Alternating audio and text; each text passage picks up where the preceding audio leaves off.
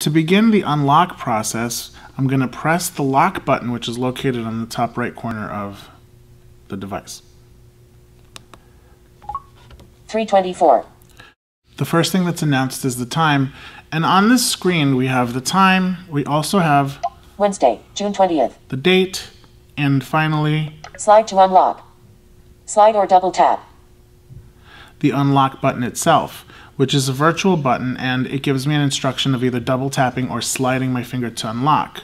One thing to note is that you don't have a lot of time from the moment that you press the lock button to start the unlock process until the time that you actually double tap on the unlock button on the screen.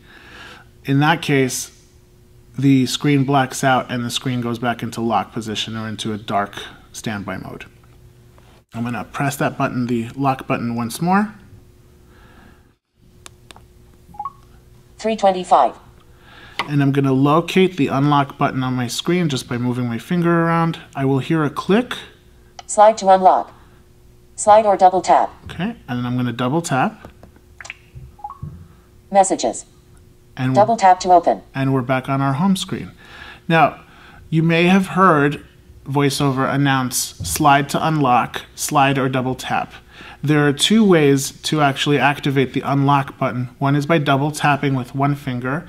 The other one is by sliding your finger quickly across the screen. I find that the double tapping method works better for people who are using VoiceOver, but both methods are actually usable. Let me demonstrate the slide function. Screen locked. 3:26. Once again, I'm going to find the lock button. Slide to unlock. And then I'm going to slide or double tap. And then I'm going to slide my finger. Slide to unlock. And then I'm going to slide my finger to the right side of the screen. Slide to unlock. Slide or double messages. Double tap. The movement is definitely manageable, but the double tapping method works better for me. Let's also take a moment to explore the information that's available on the lock screen.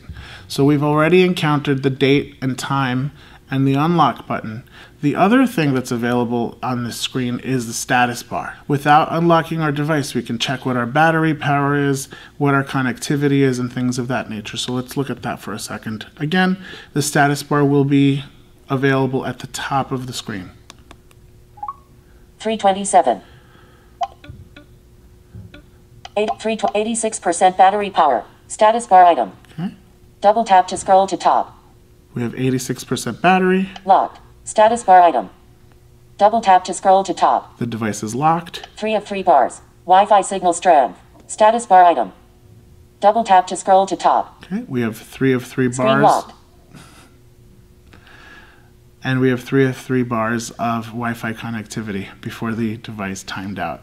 Again, you have to move a little quickly or else the device will time out and go back into standby mode. And that's our lock screen.